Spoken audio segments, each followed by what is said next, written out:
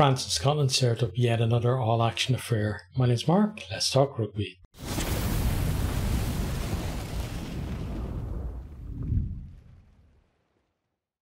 Scotland start this one really well. They're throwing the ball around. They manage to work it into the 22, force themselves a penalty. Russell kicks that to the corner. They then set up a maul. They get another penalty advantage. They decide to go inside to the backs. A little bit hesitant around about the middle of the field. We have a bit of a scrappy bouncing pass out to Kinghorn. He picks that up and then puts a lovely pass over the top out to Stain on the wing. And he goes over in the corner. Russell then adds the extras. And it's 7-0 Scotland early doors. Just after that then, Marchand gets over the ball for France, wins them a penalty. Ramos makes it 7-3. Not too long later then, Russell slots a penalty for Scotland to make it 10-3. From here then, it's back and forth, both teams looking to run the ball and to go quickly from any kind of turnover that's happening. We have a magic moment from Pernod. He's basically just running across field, not really going anywhere, but just the fact that he's just fending off attempted tackle after attempted tackle. Eventually, he goes to the ground, the ball goes forward, but it was just great to watch that little cameo there. France then, they're applying pressure on the Scotland line. They get themselves penalty advantage. Aldric goes close but can't really get over. They then decide to kick into the corner. As they try then to give it off the top, Bourdon drops the ball and it's a scrum to Scotland. France though win penalty at the scrum. Schumann went to ground. It looked like Scotland just need to get the ball in and out and then kick it clear, but they couldn't do that. France then go back to the corner. They win another penalty as they were moving the ball in field because one of the Scotland players wasn't supporting his weight at the breakdown. Scotland then are given a warning. Ramos pops the penalty over for 10-6.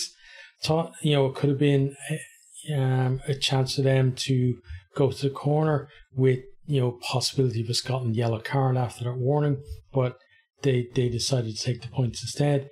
France then, they go quickly from a turnover. We have some lovely interplay with Villiers and Flamand. That puts Dupont away, but he goes over to ground, but it's already been called back at that stage. Touch judge's flag was up for a foot and touch from Dupont earlier on in the move, but then we see on replays that it looks like Dupont's foot wasn't actually in touch. I think it was Stain who did that one where you grab the player's foot and press it on the line, but didn't quite press it on the line. So I'm not sure whether it would have been a score or not, because most people stopped anyway before Dupont got away, but still probably shouldn't have been given as out. From there then, Ali Price gets himself a yellow card for not retreating. France after that are looking dangerous with the extra man. They win a penalty into 22 for not rolling away. They decide to go for the scrum. We then have a lovely first phase move off the back of that. Dupont with a hard running line. Fiku comes on a great dummy line. Entamac kind of goes looping around him and Dupont passes it off. He goes over to score with the Scotland defence stretched. And it wasn't just a case of, Scotland missing him. There were other runners outside as well that had to be covered, and it just created enough space for him to go over. From here then, Ramos converts, and it's 13-10. France hit the lead for the first time in the game.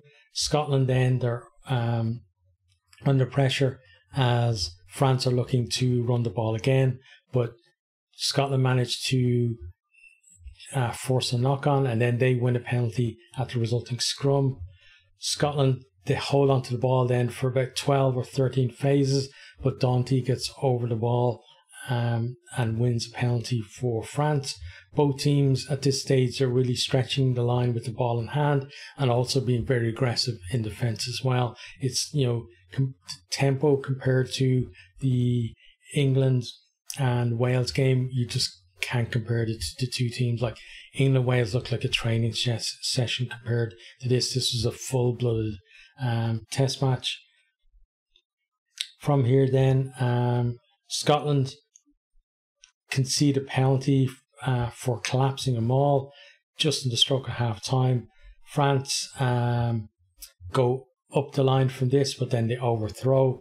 Scotland get it off, and I think Scotland actually, Russell kicked it down the field, and actually France kick it off the field, but it's 13-10 at half time.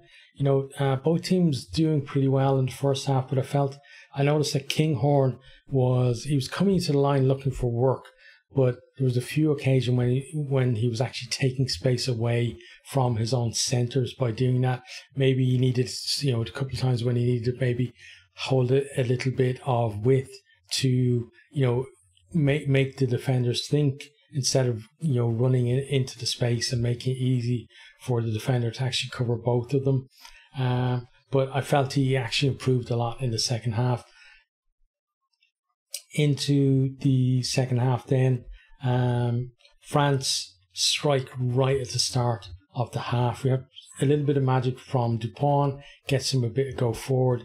Then Pinot with a nice fend, and he gets over to score in the corner. Ramos converts from the touchline, and it's 20-10 to France. It's just, you know, absolutely amazing rugby from the two teams.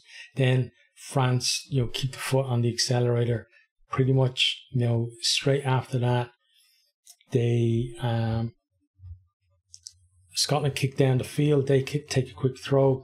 Dupont just runs it back, and then, you know, a superb skip pass out to the wing, and Ramos is out there. He goes away down the wing. Then he has Olivon on his inside. He gives it to him, and Olivon then goes in under the post unopposed. You know, typical France, like just very quick in terms of the speed of thought and putting those thoughts into action as well, and then everybody knowing what's happening and getting there to support. And that's one of the reasons why, you know, a lot of times when they do things like they score is because the guy who, you know, is quick thinking knows that he's got support of the rest of the team as well. Everybody's on board with it.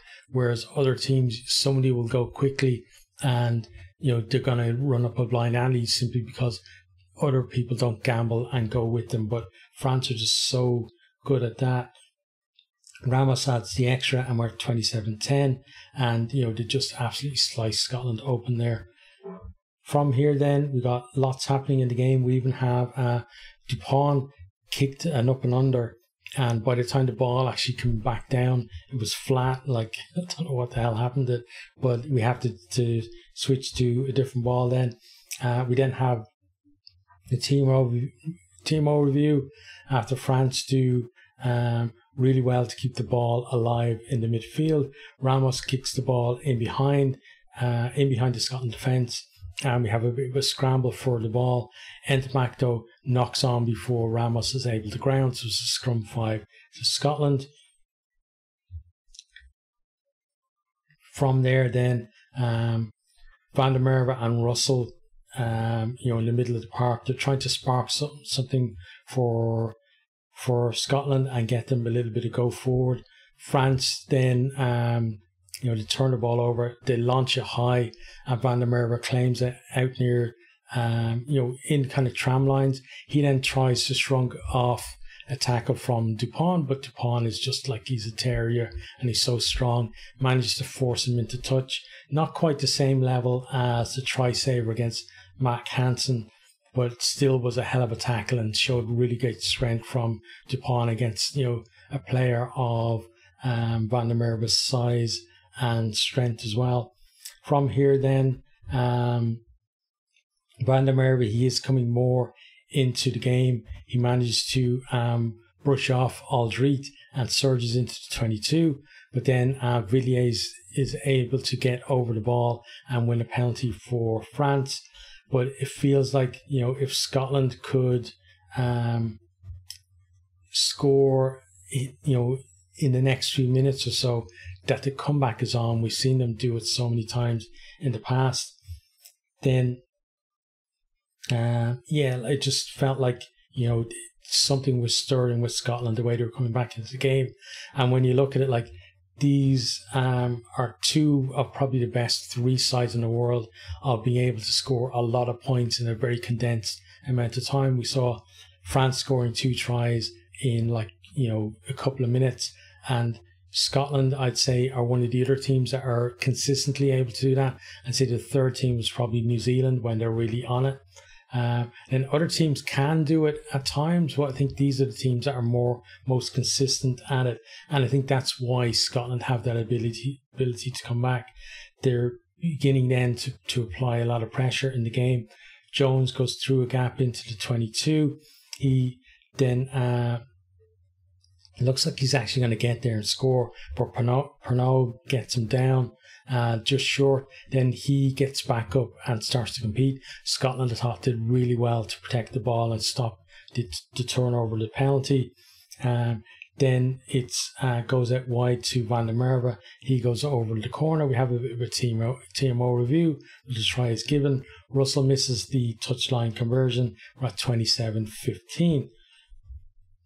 Russell then throws, around about halfway, throws a wide pass that tempts Villiers to come up and try for the intercept, but it goes over his head. Scotland have 2 men outside him. They break down the wing. Then it comes back inside to Russell. They get into the 22.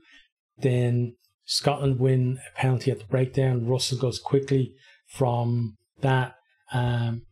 France can't tackle him because they're knocked back the 10 meters, so he exploits that, gives the ball off to Darge, and he goes over to score. Russell tags on the extras, and it's 27-22, and it really is game on now. Villiers then makes a break for France, but we have a great tackle from Ollie Smith, dislodges the ball just short of the line. It really is like back and forth between the two of them. Then Scotland come forward again. Russell with a fantastic offload. I think it was to Sebastian. Then from there they go out to the right wing. Horn puts in a grubber through, and then Stain has the pace. Great hands as well to pluck it out of the air. He gets over to score in the corner. Russell misses the touchline conversion from that one, and we're all tied up at 27 all. Scotland then throw their first dodgy line out of the game, and France are able to nick it. They look to attack from just outside the Scotland 22, but Scotland force a knock on. Both teams really going for the win here. France then win a penalty at the resulting scrum. Ramos calls for the tee. He pops that over and makes it 30-27 with just a minute left on the clock. Scotland then win a penalty for an off the ball tackle by Fiku. I think it was on Sutherland. And have got one last chance to launch an attack. Russell kicks the penalty up the line to just outside the 22. France though get up really well, and the line out ball is thrown to the back. They disrupt. As Scotland then come down to try and set up the maul, they knock the ball on, and that's it. Final score is 30-27. What an amazing game of rugby that was. In terms of the two teams, Scotland, they lost this one, but again they showed that grit and fight to be able to come back in games. That's going to be such an asset for them in the Rugby World Cup. Russell, I thought, was excellent. Stain and Van der Merwe very busy on the wings. Kinghorn looked a lot better in the second half. Back row went well, on both sides of the ball. And, I thought Jones and Tuipulotu looked better than last week. Line out went well, other than like those last two line outs in the game. But, I could mention the entire team. I thought they all played really well. Same for France, but, France, they got the win, and they showed that ability to go again after Scotland came back and got level. I thought Villiers and Pernod were excellent, and with Dumortier they have an embarrassment of riches. They got Biel and Barry who come on as well. And just so much talent for them to pick on the wings. Woki and Flamon went well together in the second row, as did Dante and Fiku in the centres. There's not enough words to describe how special Dupont is, and then Entmac alongside him as well. Aldrit and Olivon very busy. You know, as I said, I could have mentioned the entire team. I think one thing that France should worry about though is, you know, two different sides that they picked, both built up sizable leads, but couldn't stretch away and, you know, make it so that Scotland couldn't come back. So that is a little bit of a worry for them. In this one, they were, you know, they're able to come get that score in the end to get the win. But, you know, if it goes the other way in a quarterfinal or a semi-final, that's going to be their Rugby World Cup over. So that's, you know, something for them. Just not switching off maybe when they built up a lead is something for them to work on. Again, I hope, you know, any injured players recover for the Rugby World Cup. I know Dante and Ntamak hobbled off for France. Probably one or two more on both sides. So hopefully everyone, you know, is able to come back by then. And last thought on the game is that if the DVD specials were still a thing, I'd be absolutely over the moon to receive a best of France versus Scotland stocking filler for Christmas this year.